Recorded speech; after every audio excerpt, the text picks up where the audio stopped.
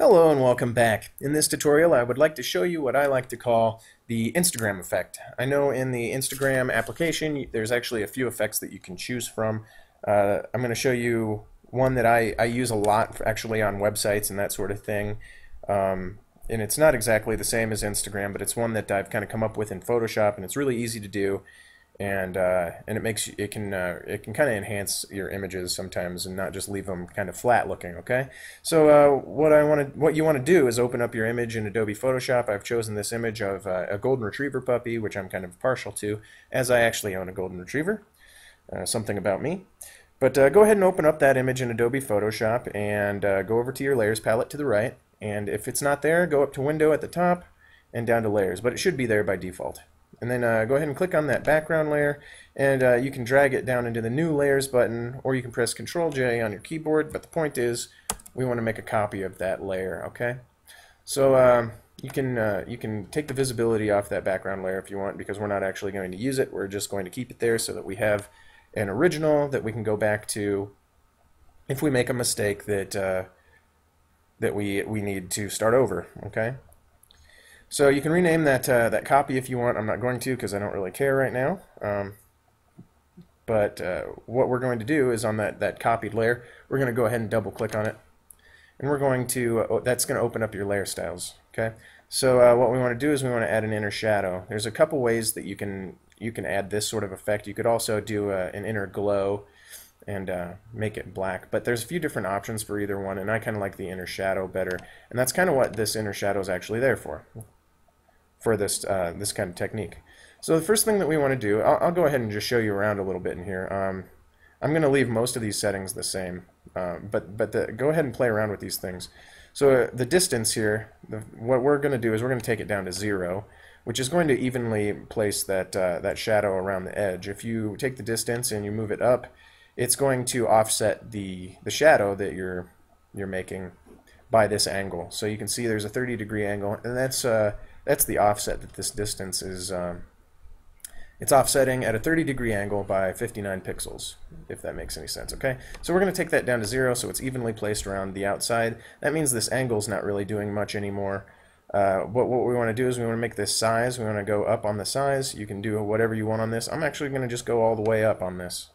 Depending on the size of your image, you're going to want to manipulate that a little bit differently.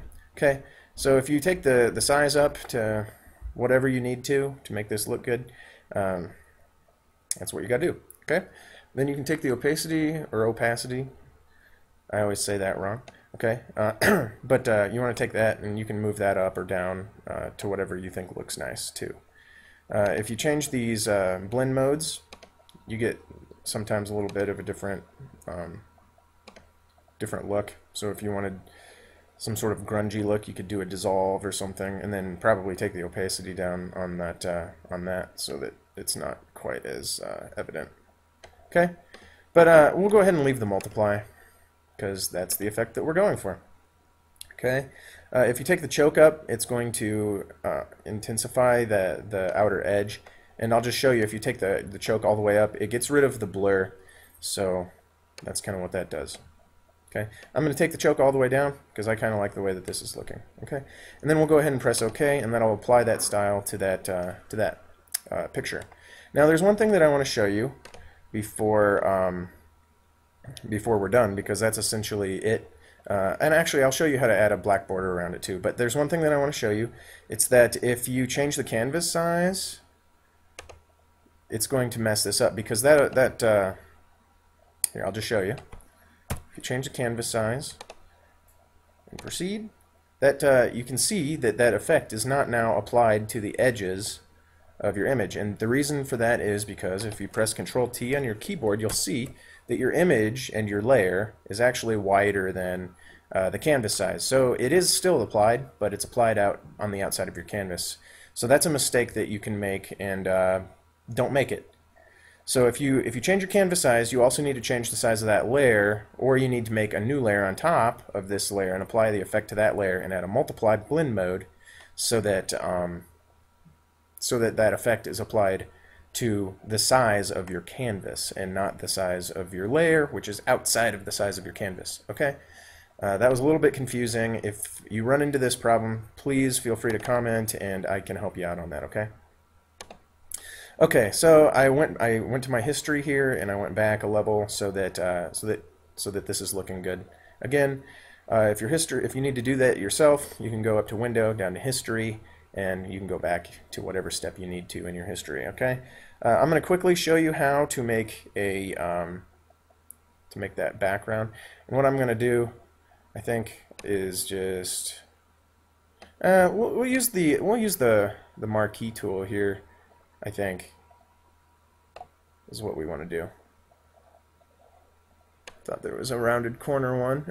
There's not. So what we're going to do is use a rounded corner rectangle tool. And I think what I'll do... Yeah, okay, here's what I'm going to do. I'll just use this rounded corner rectangle tool. So I'll go over to my tool palette and I'll click on the rectangle tool and I'm going to select the rounded corner rectangle tool. Okay. Set the radius 10 pixels. I'm going to go ahead and just leave it like that. You can that's affecting how rounded your corners are, so you can change that to whatever you want. And you want to make this about where you want your border to be. Okay. And I messed up. We need our border on the edge, all the way on the edge, so that we can still see that effect. But you'll still have your rounded corners. Okay, so I've made that shape. It has the rounded corners and everything. You want to take that shape layer and drag it just below your doggy layer, because what you're going to do is you're now going to click on that doggy layer with the effect on it, and you're going to right click on it and say create clipping mask, and it's going to clip it to your shape. Now with you want to select both of those two layers and shrink those down a little bit so that it just fits nicely inside of your canvas. Okay. So press Shift on your keyboard. I think I skipped a step here. So what you need to do is click on both of those two layers, have them both selected. You can hold down Shift to select both of those layers. And then you go up to Edit, down to Free Transform, or you can press Control-T on your keyboard to do a free transform. Okay? And then press Shift on your keyboard and click and drag one of those selectors on the side in a little bit. Okay? And then double click it to apply those settings and press V to get your move tool and just try to kind of center that up a little bit. And it doesn't need to be perfect because, as you know, the Instagram border is sometimes offset a little bit. So the next thing that we need to do is go ahead and click on that background layer or the bottom level layer that you have in your layers palette and just click on make a new layer. The reason that we clicked on the bottom one was so that it would be underneath everything that we've done so far. And I'm just going to call this layer black border. And with the black on the top, in our colors here, if it's not on the top, you can just click these arrows to switch it back and forth, okay? But put black on the top, select your paint bucket tool. If you see the gradient tool, click and hold on it, and you'll see the paint bucket tool, and you can just do that.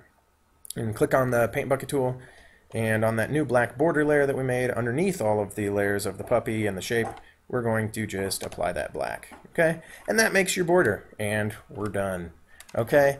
So I went kind of fast on some of this stuff to try to keep the video down as low as possible. But if I've confused you, please feel free to comment, and I'll try to answer any of your questions. But this effect is looking pretty good. Okay, so if you want to make that effect even stronger, you can kind of up that choke in that layer in your effects layer on this layer. Or you can add, you can make a copy of this layer, or actually probably what would be better to do would be to make a new layer and apply that effect to the new layer, and kind of put it over the top of this one. And if I've confused you, I can help you work through it once again. But if you liked this tutorial, please click like on YouTube. Please follow me on Twitter and like me on Facebook. And thanks for watching.